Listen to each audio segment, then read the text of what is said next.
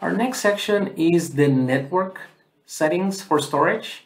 As you know, if you install FileCloud on-premise, you have the possibility to include in your FileCloud server external network shares, and this is where you can manage the general settings for them. The first setting is how do you want it to be named on the user interface for the users. In our case, it's called network shares, but you can call it in different names if you need it. You can change a few settings here regarding network shares as well. You can decide if the users can or cannot share files. This is a global trigger. Later on, you will see that you can configure this per network share and not just a global trigger.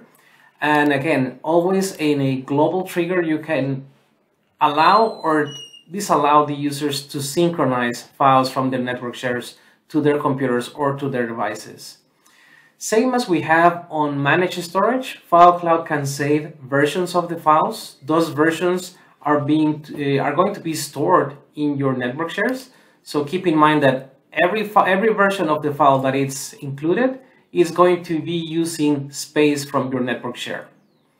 And same as we do as well on managed storage, we have the skip versioning threshold. Anything that goes, in this case, above 10 megabytes is going to be ignored and no version is going to be created for it. There's also some special settings here for network shares. Skip names, you can include here a regular expression with the names of folders or files that you want to ignore from showing on the FileCloud user interface. For example, hidden files or any special folders that you don't want the FileCloud to show it on the user interface, you can skip it from here. If you are using Ntfs permissions and you have access-based enumerations, you can enable this from the admin settings, and this is going to hide the items that you don't want to show regularly on your Ntfs shares to your users. These can also be sent over to FileCloud, and we can also ignore it from the view. You can also enable caching for Ntfs permissions. This is going to give you the ability to make your permission checking faster, and if you enable it, you can decide how much time in seconds do you want that cache to expire. This is useful again for speed performance, and if you ever need to increase the time that the cache is going to expire, you can change it from here. Or if you need it to refresh every time, or you don't need caching permissions, you can disable it from here as well.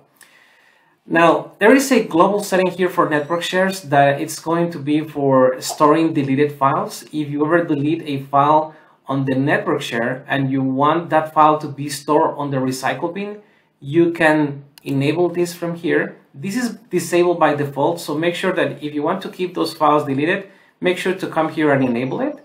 And as similar to the setting that we have for versions, we have something similar for deleted files. That means if, for example, I don't want to store any file that is over 1 gigabyte, I want those files to be permanently deleted, we can enable it from here. Remember that all the deleted files are going to be utilizing space from your network share, so keep that in mind. And finally, you can enable indexing search.